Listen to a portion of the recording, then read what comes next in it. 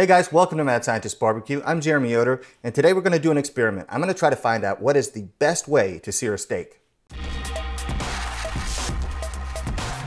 Hey guys, I'm out here in a short sleeve t-shirt in the snow to tell you that this video is sponsored by Skillshare. Skillshare is an online learning community with thousands of classes for creative and curious people. There are all kinds of topics you can explore, from music to marketing to freelance and entrepreneurship. All right, I could not stand it. It's 20 degrees out here. I had to go get a coat. All the time I get people contacting me. They want to know, how do I start a catering business? How do I start a restaurant? They love barbecue, but they don't know how to get it started. There's an awesome class on Skillshare that I highly recommend for you. It's called Entrepreneurship Hustle: From Business Plan to Real Success, and it's by Michael Chernow. He's the co-founder of the Meatball Shop in New York City. It's a super informative class about how to build a brand, and most importantly, it revolves around meat. Skillshare is curated specifically for learning, meaning there are no ads, and they're always launching new premium classes. The first 1,000 people who click on the link in the description are going to get a free trial of a Skillshare premium membership. And if you do get an annual subscription, it's less than $10 a month, well worth every single penny you put toward it. So try it out, you got nothing to lose, and I guarantee you, you're going to find things you can learn.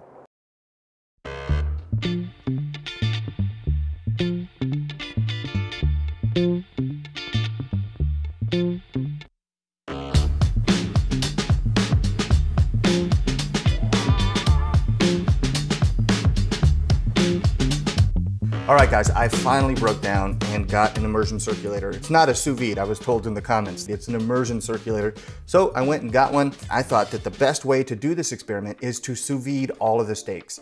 That way, they're treated exactly the same, and it's not an issue of doneness that we're worried about. We're only looking at the sear and the flavor we can get on the sear. So we're gonna sear each of these 5 steaks in a different way and then examine those results at the end. Now, before we sear these steaks, I want to talk about why a sear is so important. The first reason a sear is important is because it's going to provide a different texture to the steak, so it's not all going to be, soft meat. The second and most important reason is because it's going to provide tons and tons of flavor. And the reason it has so much flavor is because something called the Maillard reaction takes place. It's complicated organic chemistry, but basically what you need to know is it turns brown and tastes delicious. And without a sear, you're not going to have that reaction take place, and you're just going to have kind of a stew type of meat. And you don't want that, you want a steak, so you gotta have that sear. And we're gonna do 5 different ways of searing these to find out what is the best. So the 5 ways that we're gonna sear these steaks is: number 1, with a charcoal chimney with a grate on top. Number 2, we're gonna use a propane grill and get the sear burner turned all the way up. Number 3, we're going to use cast iron. That's my favorite method so far that I've ever used, and I expect it to do well today, but I'm open to changing my mind if something else works better. Number 4, we're going to use a torch to try and sear the outside by putting the torch on top of the meat. Then number 5, we're going to do caveman style, where I take the steak and put it directly on lit charcoal. Now, there are other ways to sear steaks, I'm sure. I've thought about a lot of different ways. Thought about even putting a steak in a forge. Thought about heating up metal till it's glowing red hot, putting a steak on that, seeing how that works. But you may ask, why am I doing these? Well, it's because I'm working hard to put food on my family, and I'm the decider. Right now it's time to go outside, light up some coals, and get ready to cook some steaks. Got our chimney of coals, rocking and rolling, so it's time to put on a steak. You can hear it sizzling.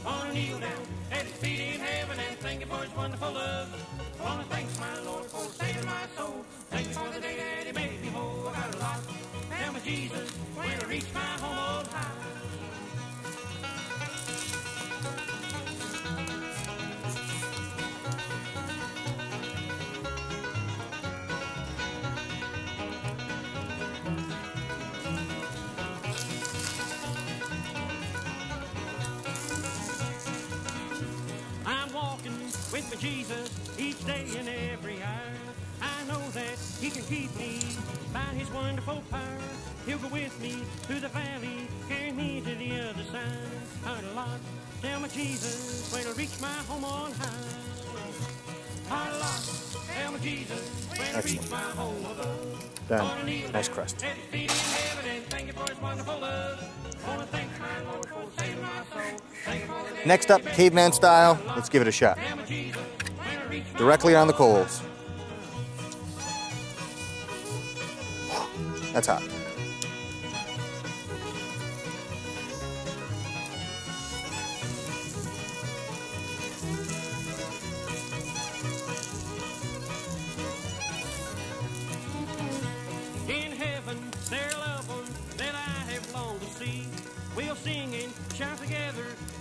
eternity. Each day will be sweeter as a million years go by. Got a lot to tell my Jesus when I reach my home on high. Got a lot to tell my Jesus when I reach my home above. I wanna kneel down at his feet in heaven and thank him for his wonderful love. I wanna thank my Lord for saving my soul. Thank him for the day that he made me whole. I got a lot to tell my That looks good. when I reach my home on high. When I reach my home on high.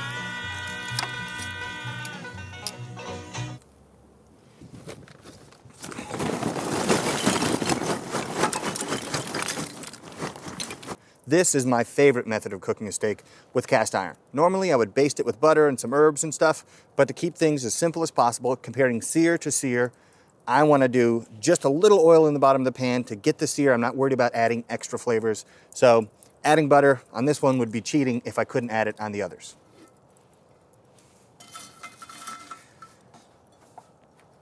On all of these, it's really important that you pat dry the steak, because if you don't, that water on the surface is going to prevent the surface from heating up enough to cause the Maillard reaction, because the Maillard reaction takes place at about 300 degrees and above.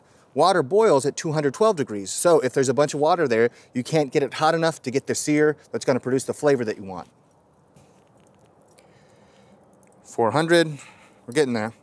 When it hits 500, the steak's going on. 500.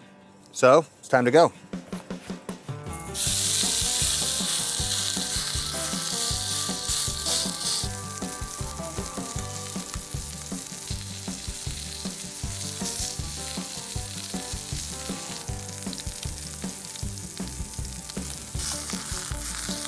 Looking good already.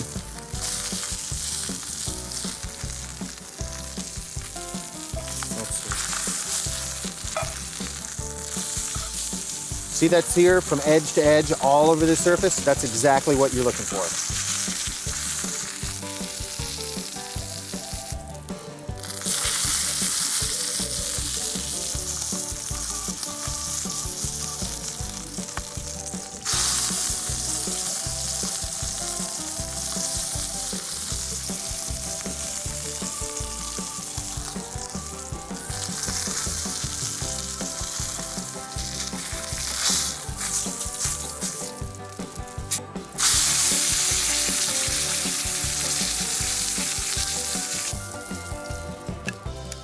All right, I have this steak on the cool side of the grill, and I'm gonna use this guy to sear it off.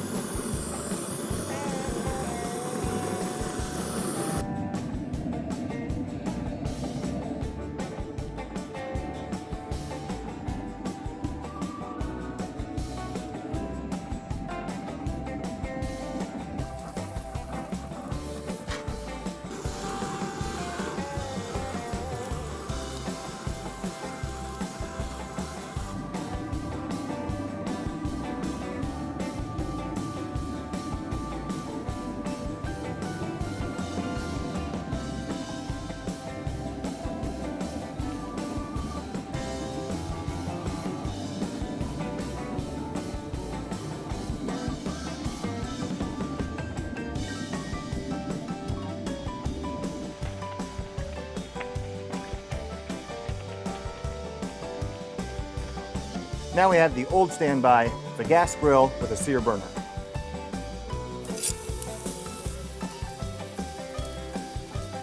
And one reason people often have a hard time getting a great sear on a gas grill like this is because they close the lid. When you close the lid, you're essentially turning it into an oven and you're shortening the cook time. You're making the internal temperature of that steak increase more rapidly than you would like. So I leave the lid open so that it cooks more slowly and I have more time to get a sear before the inside overcooks. I just rotated it to get better grill marks.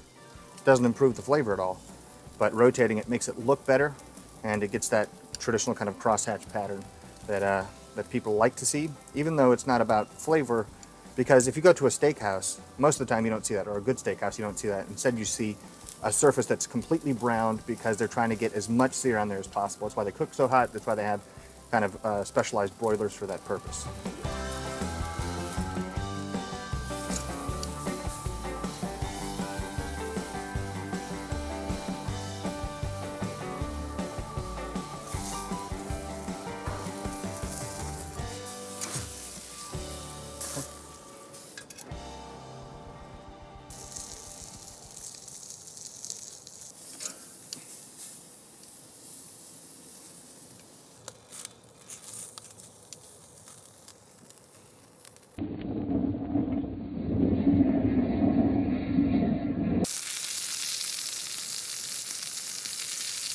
So with this experiment, I wanted to get really good results. You've seen me eat lots of stuff on camera, and I'm the one who cooked them, so I know which steak is which. Instead, what I want to do is a blind taste test. So I had some people who are willing to come eat steak and give us their impressions. First up is my friend Blake. Next up is my wife, Erica. She has a great palate. She always tastes things that I miss. And so I'm really curious to see what she thinks of these. Here's number one. How does it look? Ooh, it cuts nice. Oh, it's really soft. It looks a little burnt, but it looks appetizing. It looks like that'll have a good crunch. I like this one. Does it taste really burnt? nice. No, like along the edges here, where that char is, it's got a nice subtle crisp or crunch to it. I like it. It tastes a little burnt. I like the taste because it reminds me of summer at the beach when they have those grills. I think it's actually probably charcoal grill. I would eat this for dinner, but I wouldn't order it. Number two. Number two. It's also very good. Sounds really good. Compare it to a steakhouse. It doesn't have the same texture. I didn't pick up any crispiness or crunchiness. So would you order this one or no? If I didn't have to pay a lot of money for it. Number three. All right. We'll go for it. That has something to do with charcoal right off the bat, I can tell.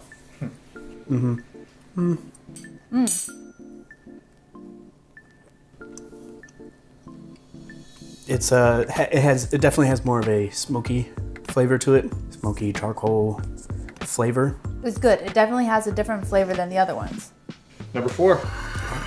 Number four. A very even sear across the whole piece. It looks pretty much like that's the kind of sear I want. There's some parts that are darker, but this side looks really good. I really like this one. I want more of that one. You pay for that one. Yeah. Okay, why do you like that one? The flavor's really good. The texture has the perfect amount of just a slight crunch when you bite into it, and it doesn't taste burned. Do you taste any off flavors? No, I like the evenness of the sear. Do you think there's more flavor from this here? Yes. What method do you think was used to cook this one? My best guess would be the cast iron skillet. Would you pay good money for it at a steakhouse? Oh, yeah, you betcha. I can take this one and go, right? Sure. So that's the most flavorful one so far. My mouth is watering just thinking about more of it, so. Well, how do you think this one was seared? Cast iron. You think cast iron? Why Yeah. cast iron? Because it doesn't have grill marks and it doesn't really look uneven. The surface is uniform. Okay. Last one, number five. How does it look? It looks like I'm second guessing my last methodology pick, because this one also has a very similar even sear across the whole steak. Uniform on the top. Any parts look burnt? No parts look burned. Does it look appealing? Yeah, it looks really appealing. Okay, well, why don't you take a bite? Hold on, I'm trying to figure out which one it is. What are the two that would have uniform? That doesn't make sense. I'm getting flavor from the seasoning that was put on the steak. The flavor is really good. What are they seasoned with? Salt and pepper. Tastes like there's more. There's some seasonings on there. It doesn't have as much crunch as the last one. Okay. So I like the texture of the other one better. But the flavor of this one is probably slightly better. Okay. So 4 and 5, you think have the most flavor. Yeah. Which two did you like the most? I like this one and the last one the best. So numbers 4 and 5. Yeah. And if you could only choose one of those two, you choose which one? This one. But ideally, if this one had been on a little bit longer to get more of a crunch. All right, you ready to learn what they are? Yeah. So the first one was caveman style, which means you take the steak, put it directly on the coals. That one was sitting on a pile of charcoal. That's the one you said tasted like summertime in grills. Oh, yeah. Yeah. This one right here, number 5, was cast iron. It was? It was cast iron. That's funny. Yeah. You didn't expect that? No. I mean, I thought the Why last not? one because I thought that the last one was on the cast iron for sure because it was hotter. It looked a little bit more burned. So number 4 was cooked with a propane torch. So the one Really? that looked like this, just heated with a torch. I thought the first one was okay. First one, yeah, I would have thought the crispiness of the sear along the edges of that steak would have been achieved with the propane torch. I think it's so funny that this is the cast iron one. That's your favorite. Yeah, this is the best one.